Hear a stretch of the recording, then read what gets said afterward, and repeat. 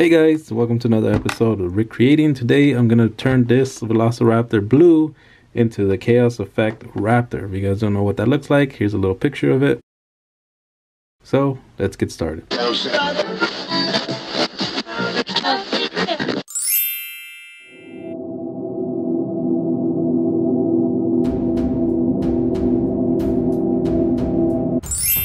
So the very first thing we're going to do is take them out of the box.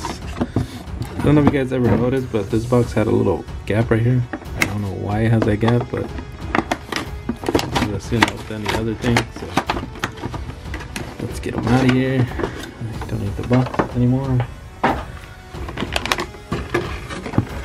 Actually, I might need the box for. I'll put them back in there once I'm done repainting him. So here he is. There's no articulation on the tail or anything like that. It's just on the feet. Nothing, no swivel or anything there, and the hands are they're really gummy. You guys could tell, look, really gummy hands. So yeah, this is the best candidate for the job. So I'm gonna paint him real quick with some primer, which is this guy, and put them all white, and then we're gonna paint them all black, and then we're gonna paint him the colors that he needs to be. Stick to him. Okay guys, so I changed my mind about putting the primer on it because I tried out the paint and the paint was sticking to it just perfectly fine. So I decided to just paint it all black, and well, it worked out for me, so that's what I ended up doing. At the beginning I kind of regret not putting the primer on it because there were some times where I touched it and it was still a little bit wet and the paint will rub off. It wouldn't happen if I put primer. And also the reason is because when I put the blue paint on it over the black paint, it wouldn't work too well. It wouldn't, like, you can't really tell that there was blue paint in there. I'll show you in a little while. Anyways, first of all, I want to let you guys know that I am gonna be doing a giveaway. So if you guys aren't subscribed, make sure you guys subscribe for that giveaway. As soon as I get 1,000 subscribers, and we're almost there, folks. We're almost there. I will be doing a giveaway, so make sure you guys subscribe and hit the like button so you guys could participate in that giveaway. If you guys aren't subscribed, I will not pick you. I will pick somebody else. If I call your name and say that you won and you're not subscribed, I will find out if you're subscribed or not, so make sure you guys are subscribed if you guys want to be part of that. If you guys are not subscribed, I will move on to the next person. So anyways, here is the blue that I was telling you guys. I tried to put blue in it, but as you guys could tell, the blue wasn't really, you guys couldn't really see the blue too much. So that's why I was like regretting not putting primer on it. But I ended up going over it with the lighter blue on the parts that were supposed to be blue, and then go back with it with the darker blue. So in the end, it all ended up working out pretty well, so I'm not complaining. So this is the light blue I was telling you guys that I used at first, just to fill out the places that I needed, that I know that had to be blue or a lighter color. So I just filled it all out, and that's basically what I like to do. As you guys could tell, I'm like really messy at first, and I love doing this for two reasons. One is because it's a lot faster to just be sloppy at first, and two is because at the end it gives you like these awesome little effects where you take something that looks really unfinished, and then you start putting the details on there and it looks awesome at the end. So that's why I love doing that. And also, actually, there's three reasons to it. The third reason is because I like to give that wow, you know what I mean? It's like a template, you know what I mean? Like I'll paint out where I need the paint to be first. Like I'll put all the blue first, and then I'll put all the yellow and the green and so on and so forth on the places that I know that there's gonna be paint that I need that paint in. And then later on, I'll go in and I'll put the lines and I'll straighten out the lines with the black, and I'll cover all the stuff that I don't need. So it's like basically erasing it, you know what I mean? Like putting a negative space. And I love this method of painting. I've always liked this method of painting. Like, it's basically just erasing your errors and making your errors look beautiful, basically make them look, you know, nice and proper. So that's why I go with this method. And yeah, so at first I thought the blue went all the way down his tail, so you guys can see the tip of the tail still blue at the bottom at least, and I thought that's how it went, but then I looked at the pictures underneath and no, it was just part of it was blue and then it turned all black. As you could tell, I see how I just throw paint there because I know there's gonna be blue paint there, and that's the way I do things. And then here's the yellow paint. The yellow paint, I had to put like 3 or 4 layers of it because it wouldn't take all the paint, because the back bowl what I was painting on was black, so it wouldn't take all the paint. So and here's the stripe, the yellow stripes, the yellow and green stripes on his back. As you can tell, like, I was just throwing stripes in there. They're not completely straight or anything like that, and I'll fix that at the end to make it look pretty nice, pretty neat. So yeah, if you guys have any like questions, please feel free to ask. Leave your comments down below. What do you guys think of the repaints? If you guys want to see other chaos effect dinosaurs, let me know. I'll be more than happy to paint those. I enjoy painting these chaos effect dinosaurs. There's one more dinosaur that I want to paint, a chaos effect. You guys will see that not next week, but the week after. So stay tuned for that. I really don't want to give up too much away, but if you guys look to see at the old school chaos effect dinosaurs, then you'll know exactly which one I'm gonna do next. So anyways, but other than that, I want to do realistic looking dinosaurs, because I know a lot of these toys come nowhere near to what they look like in the movie or in the toys, or I'm sorry, in the cartoons. The toys never really look the same, or the colors are off, or something's off. So, or they add to it or something, and I love making it look screen accurate, you know, or make them look like old school toys, or like for this instance, I like to make it look like an old school chaos effect Raptor. So that's what I'm going for here. But I really do want to do realistic dinosaurs.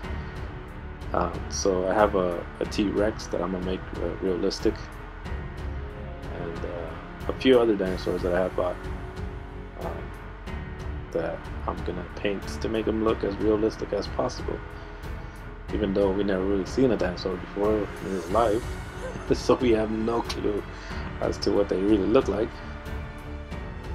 For all we know, a dinosaur actually looked like this raptor, so we have no idea what the colors on the dinosaurs were. So yeah, but you get my point.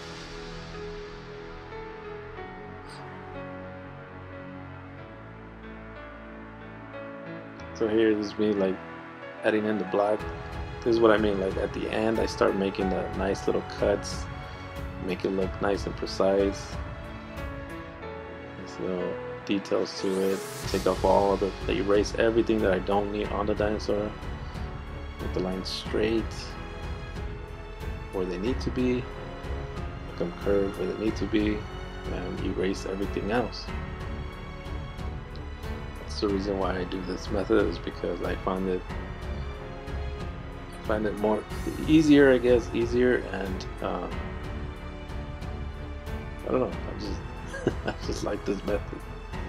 Instead of painting each little bar, you know what I mean? You paint the little bar and then you take it away, or you keep adding little bars like those. For example, if you were to paint each color one by one, it's kind of hard to know where everything's gonna sit at. So that's why I try to measure it by putting paints at where I think it's gonna go, and then once I know exactly where it's gonna go, I put the black and I erase everything I don't need. That's another reason why I do this method. erase your mistakes. My son also likes to do, he likes to paint, but he's his own worst critic. So he doesn't really, he criticizes his work a lot, and I tell him art is, there's no flaws to art. It's like you do your best and that's it. That's all you could give, and it's perfect the way you'd make it, you know. That's what the art is. It's just painting what you can do, you know what I mean? And if you don't like it, well, keep going into it and keep doing it until you get what you want, until you get the results that you want, and that's it. But anyways, it's enough of my personal life.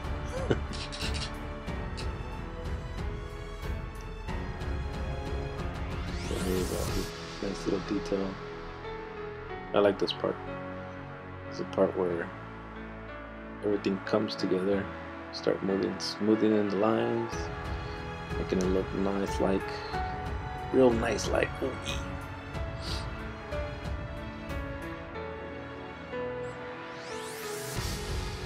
There it is, nice.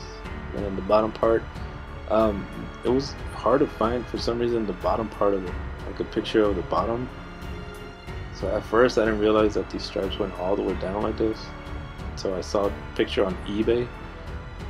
And by the way, that dinosaur was super expensive. It was like $80 for this raptor on eBay. I don't know why, but like I said, these Chaos Effect dinosaurs are very expensive. Like the old school classic ones, the ones that are vintage line.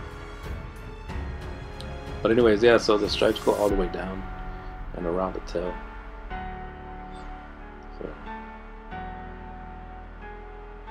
that's what I did here. Adding a little bit more detail to it. And then I painted nails from a nail salon. Painted the dinosaur's nails. How would you like your nails today, sir? But anyways, and then there's those stripes that go down his legs. There's his thighs. The other side was a little bit more complicated because the other side, the leg is bending a lot. So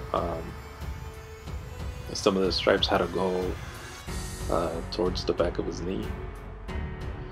So you can't really. I couldn't really do the stripes as well as this side. So, which was a good thing because this is the side that the Jurassic Park logo is on, so it worked out. It worked out pretty well.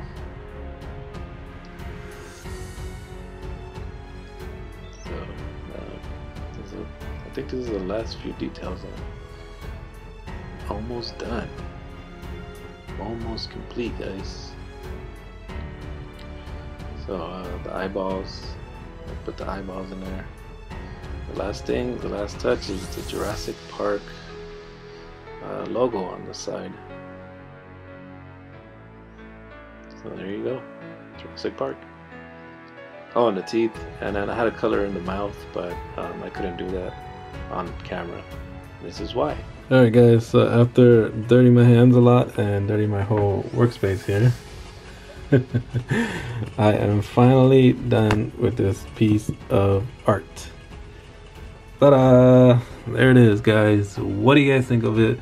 I love it. It's freaking awesome. I know I didn't show you guys how to paint the inside of the mouth.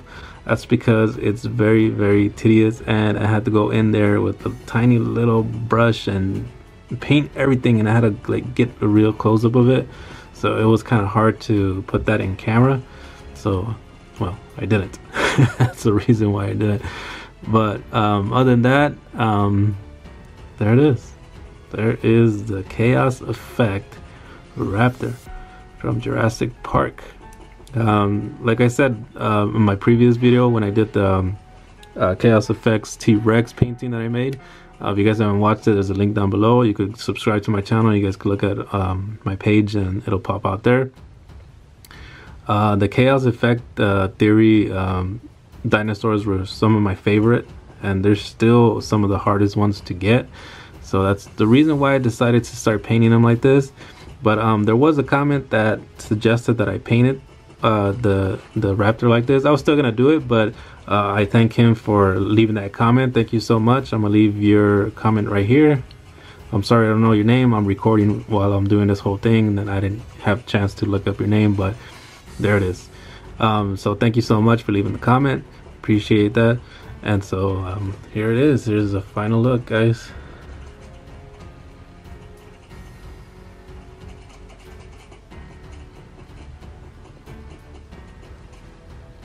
What do you guys think? Leave your comments down below. Please don't forget to hit the subscribe button if you're new to the channel, and hit the like button, guys, if you guys really like this and you guys want to see me do more repaints or of Jurassic Park, Chaos Effect, or any other dinosaur if you guys want me to do dinosaurs.